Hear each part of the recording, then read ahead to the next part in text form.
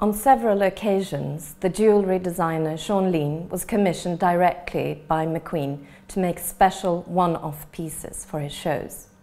One of them is a rather haunting-looking aluminium jaw, shining as if it was made from silver. Apparently, Shaun Leane used himself as a model to make this, as well as many other of his artworks.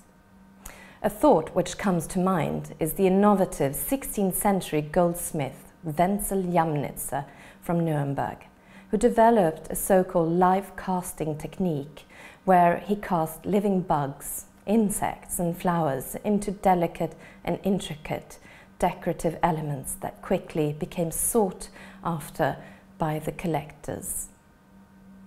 Similarly, and also during the 16th century, Bernard Palissy made comparable experiments in his workshops at the Tuilerie Gardens in Paris.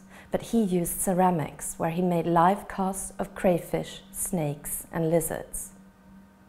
This technique of live casting could also have been used for the bird claw that decorated the bag in McQueen's 2007 collection.